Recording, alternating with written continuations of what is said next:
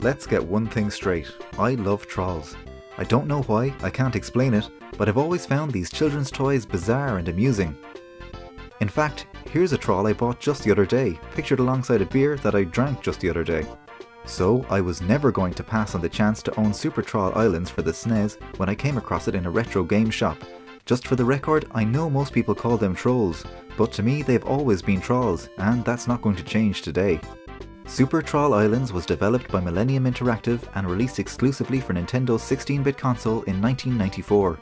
I had never heard of the game until the day I purchased it, but I was reassured by the sight of the familiar trolls of my youth, not those weird ones from the 2016 DreamWorks film starring Anna Kendrick and Justin Timberlake. But beyond the presence of trolls, I knew nothing about the game until I started playing it. As my copy of the game didn't come with a manual, I wasn't sure exactly what to expect. You start the game with a team of 4 trolls, each with different coloured hair. You can choose any one troll to play as at any given time. I opted for the green-haired troll and I was off. Here's the first level of the game. It didn't take me long to realise that by moving around the level I was bringing colour to the areas that I traversed, so I quickly moved to erase all of the grey in the world.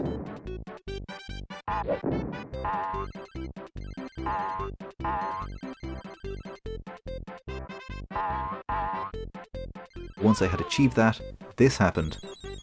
This essentially marks the successful completion of each level.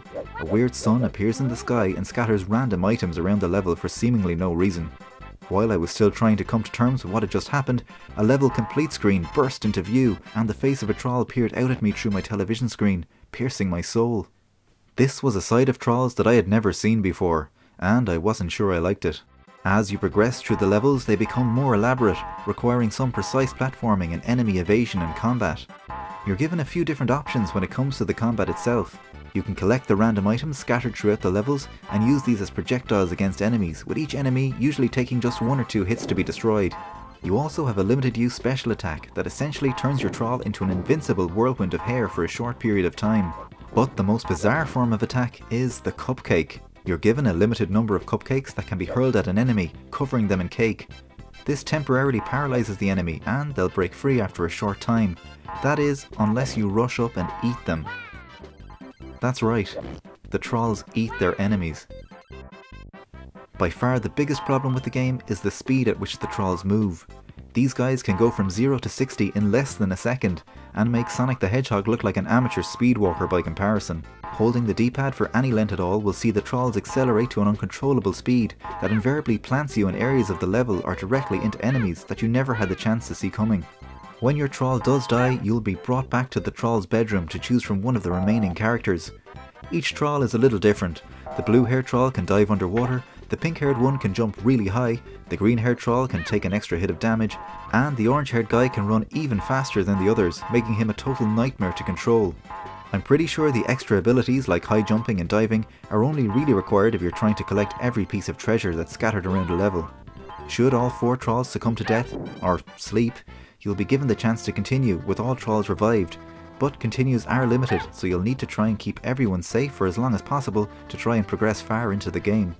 Against my better judgment, I think there's actually the seed of a good game buried beneath this colourful mess of cupcakes and chaos.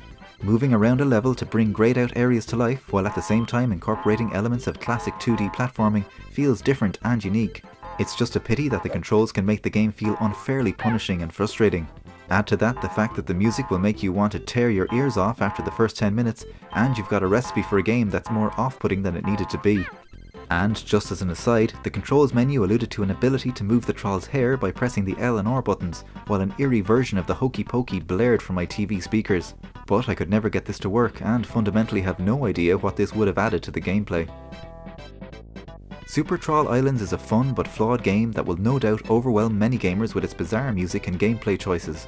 Having spent a few hours with it, I still love trolls, but I'm beginning to realise that maybe I don't know as much about them and their ways as I thought I did.